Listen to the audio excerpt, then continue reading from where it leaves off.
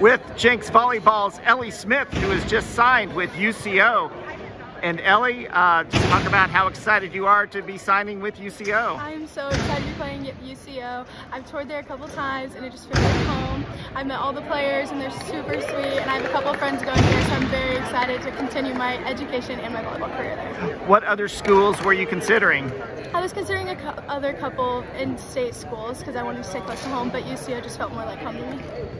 And you're going to be studying risk management. Yes. Tell me, what is risk management? What is that all about? It's in the insurance field. My dad is in insurance and I want to work with him when I get older. So, was this signing ceremony today everything that you thought it would be when you were growing up? Yes, it was. It was kind of nice to see all of the people that I grew up playing volleyball with and all the people that supported me along the way. So I thought that today's signing was a really great moment for me.